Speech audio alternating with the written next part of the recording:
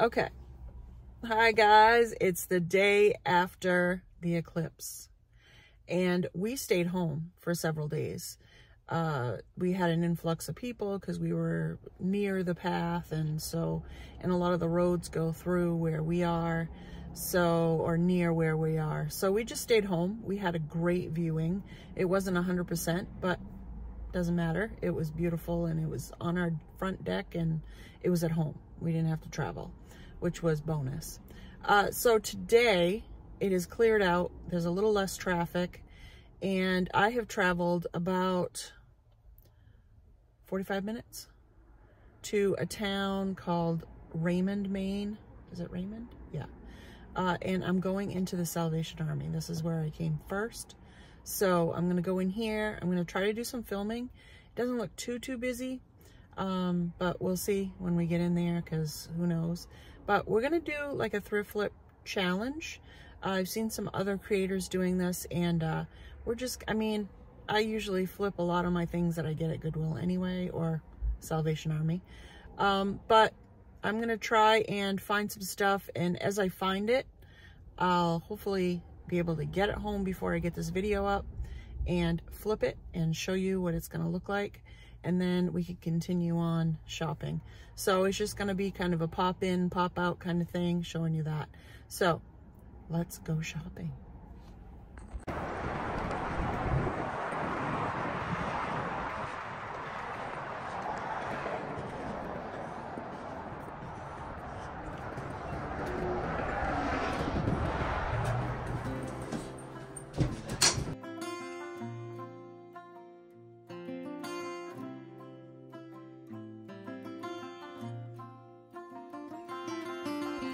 So the first thing in walking in the Salvation Army, they had the music really blaring in the area that I was in with the decor and glassware and things like that.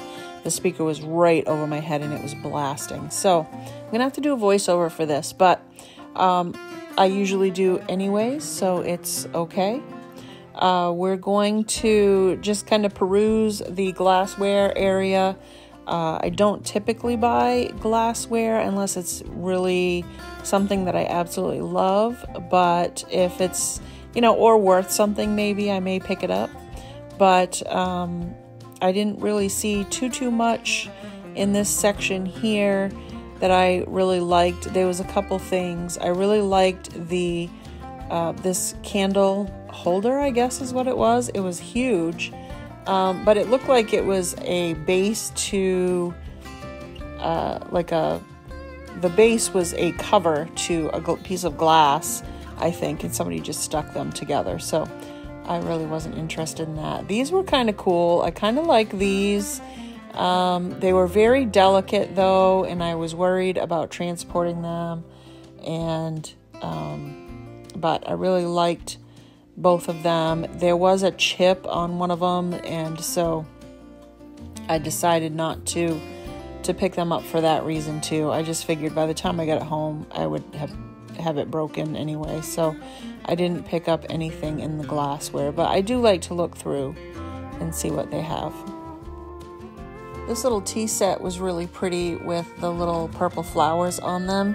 It looked kind of vintage. It had the creamer and the sugar dish, I guess, and I think the sugar dish probably should have had a lid, but it didn't. But I just thought it was really pretty, and it did look vintage, so I don't know, it might have been.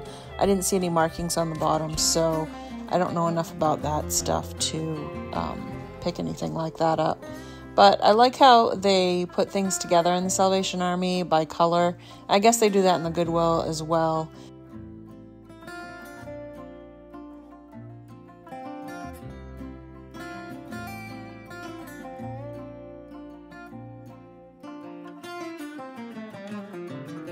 I was getting ready to finish up on this side of the aisle and go over to the next one when I found this really cute coffee cup. I thought it was so precious. I love the color.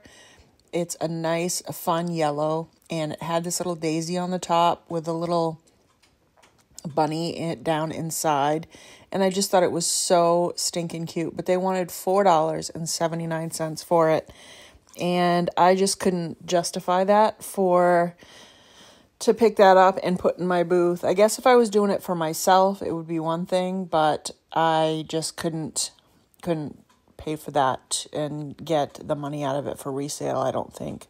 But it was super cute. I really liked it a lot. So now we're going to switch over to the other side and see what they have over here. They have a few more wooden things and some different items over here, pottery and stuff like that. So we're going to check that out. These funny-faced mugs were so stinking cute, and they're different. I've never seen anything like these before. So I thought for the price, they were really inexpensive, and I wanted to pick these up to put in my booth. There was 3 of them there, so I grabbed all 3. All the faces were so different, but so stinking cute. And they also had another one there that was like an owl. That's a little sheep that I'm holding there. That was really cute, but they wanted a lot of money for it. They know what they have with their prim stuff for sure. So this was another pottery coffee mug, and this had owls on it. And I just thought it was so cute, and it was in great shape. So I decided to pick this up to put in my booth as well. Owls seem to sell pretty well, so I'm going to stick that in there too.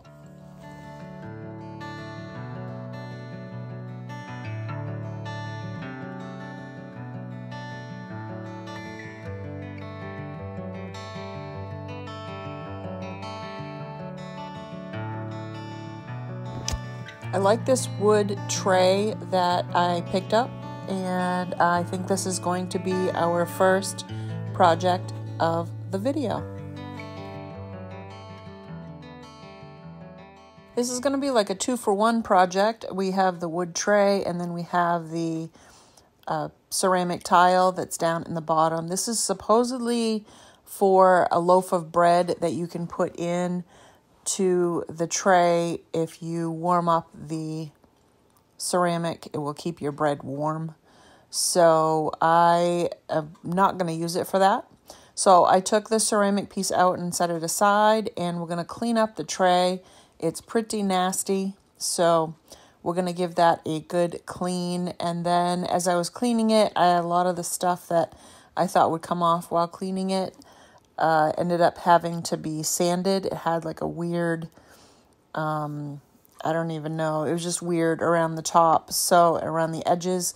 So I just took my sandpaper and went around and sanded it. It was a little bit shiny anyway, so I figured before I paint it, I might as well just give it a good sand.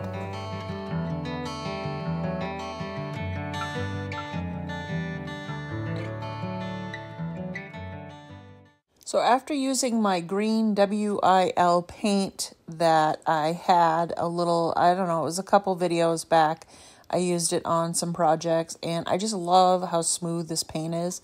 So I went on their website and found out they had buy 2 32-ounce tubs of paint and get 1 free. So I jumped on that, and I decided, well, I use black a lot, so we're going to get black and try it. So I thought I would open this up and give it a shot and paint this tray the black. I really like how this paint goes on so smooth, and it covers really well. I only had to do 2 coats on this to get it fully covered, and then of course I went back and distressed it. But I think I really like this paint a lot, so I'm glad I got this. I also got a nice lighter green. I can't remember the name of it right off the top of my head, but it's a beautiful green color. And I'll put the links down in the description if you're interested in checking out their paint. Maybe they still have the sale going on. I'm not sure.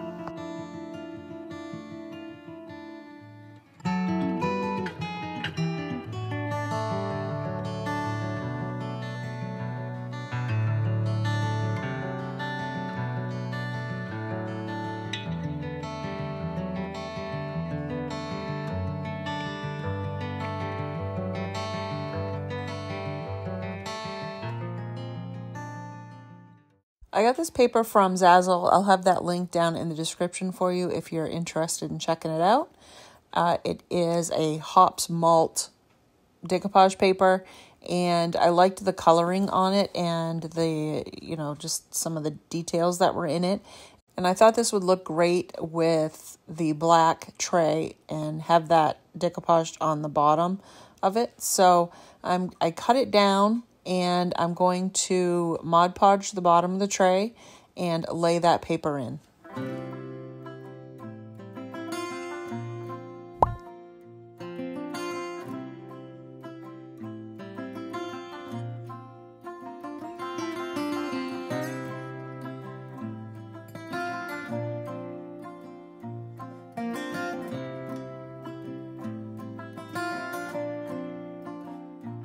As my decoupage paper is drying, it's pretty well dry here, I am going to take a paintbrush with a little bit of black paint and go along the edges of the bottom. That just cleans it up, any spots where the paper kind of goes up over the edge because I didn't cut it perfectly.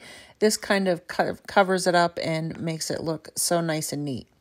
Now we're going to make it not neat, and we're going to distress it. So I'm taking some sandpaper, going around the edges, and I actually go along all the sides and distress it quite a bit from there as well.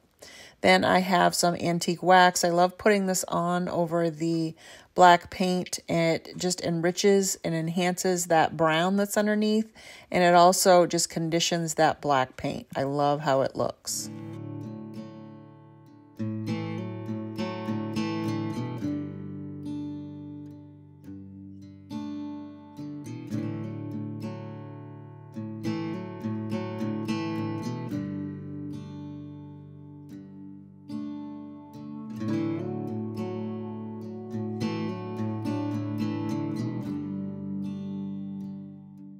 Okay, onto the ceramic tile that was inside of the wood tray. I'm just going to take that and sand it down, get all that writing off it. It was fairly easy with just a piece of sandpaper. So once it's all cleaned down and smooth, I like the look of the gold speckles on it. And so I'm not going to paint it or anything. I just want to use the gold speckles as a background. So I took 4 beads, and I'm going to use those as feet for the bottom of this. We're going to make this into a riser. I'm going to take a piece of cardboard, and I cut it down just a little bit smaller than the bottom of my ceramic piece, and I'm going to glue that onto the bottom. It's not completely flat, and it's got all the ridges on it, and I want it to feel like it is finished off on the bottom. So I'm just going to stick that piece on to the bottom of that tile, and I used E6000 and hot glue so that it would stay on really well. And then I used E6000 and hot glue for my feet as well, and I glued those down. Now I'm going to take my jute twine, or jute rope actually, not twine, and I'm going to go around the sides twice. Again, the tile has this unfinished edges on it, so I want to make sure that it looks nice and finished, and I thought the jute rope would work really well. So now I'm going to take this rub-on transfer from IOD. It is the Lover of Flowers, and I'm going to just cut a nice little poem and flower from that that's going to fit nicely on top. And that's what I'm going to use to put on top of this. I think it looks great with those gold speckles in the background. It brings out the lighter colors in the flowers, and I really like how this came out. It's very cute.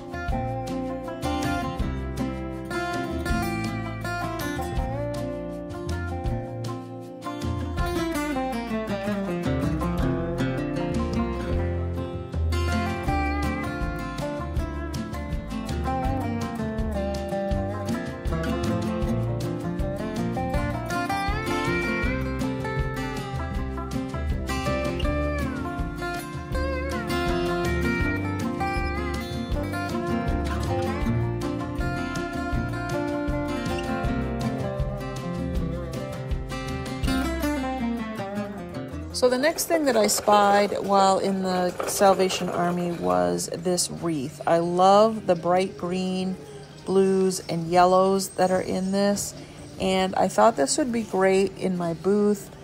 They don't always sell all that well, the wreaths on their own, so I wanted to look around and see what else I could find that I could put with it to make it a little bit different and not just the wreath on its own. Getting down into this other section with some picture frames and pictures, I found this picture with the frame and I absolutely love this frame. It's a nice big thick frame and it's kind of a neutral natural color, so I can paint it whatever I want, stain it, whatever, and I think it's going to look pretty good with that wreath over the front of that. So I think that's what I'm going to try to do for my next project.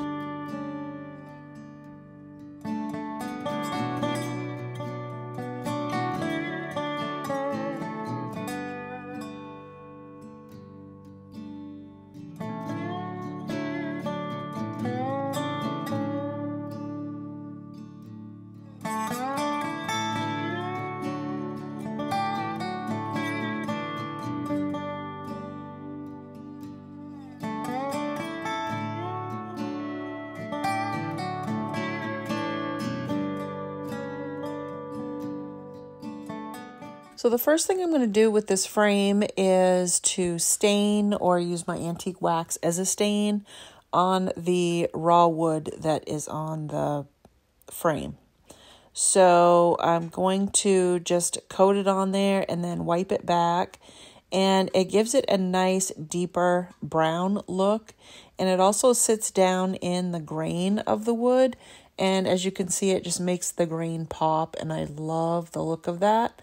I think it looks so awesome. So I'm going to go all the way around and do the whole frame and coat it and then wipe it back.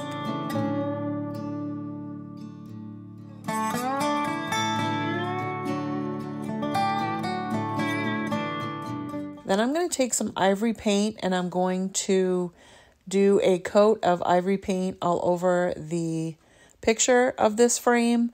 I'm not going to bother taking it out because it's all got paper on the back of it and it's all set up with the hanger and everything. So I'm just going to paint it just very carefully with my paintbrush here and just get a nice coat on there so that you can't see the picture underneath.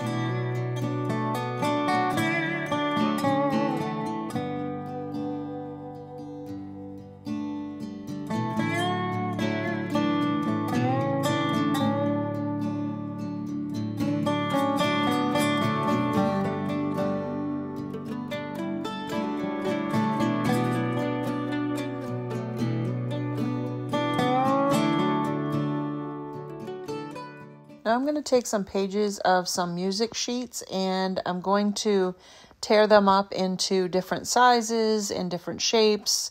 Just going to tear them, and I want to get the edges off where there's any void. And I want this to be full of the music and the music notes. So I kind of trimmed around the edges so that I didn't have so much dead space there. So I'm just going to use my Mod Podge and just randomly set these pieces down, putting them upside down, sideways, however they're just going to go on, however I pick them up, and however they fit the best. And I'm just going to Mod Podge these on. So it's just going to take me a little bit to Mod Podge underneath and do another coat over the top to seal it in.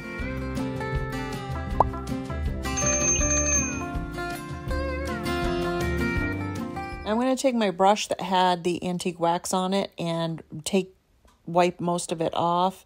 And I am going to just kind of lightly do a little swooping, swishing motion around the edges to get a little bit of distressed look.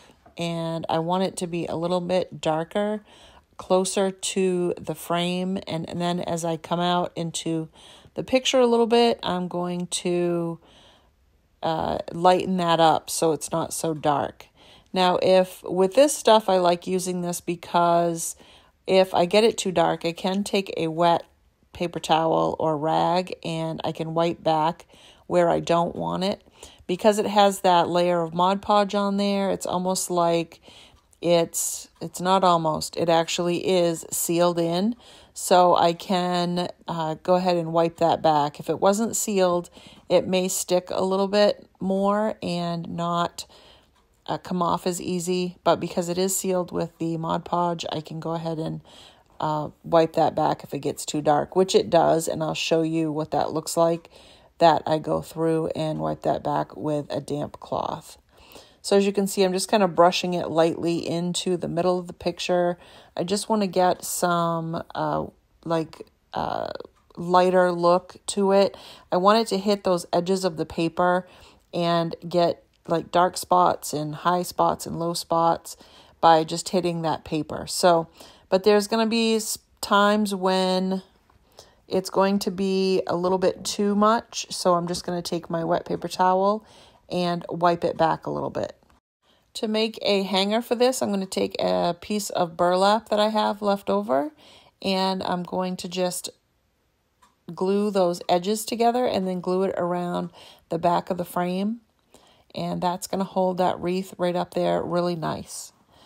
Then I'm just going to fluff the wreath. It needs to be fluffed and, pieces turned, and just I want to be able to see those pretty little butterflies.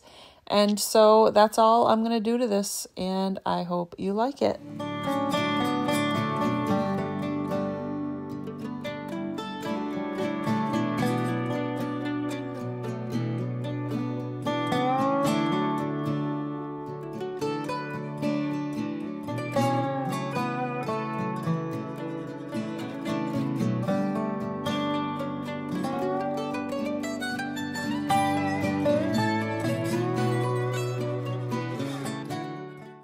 Okay, so the total in that store was $51.87.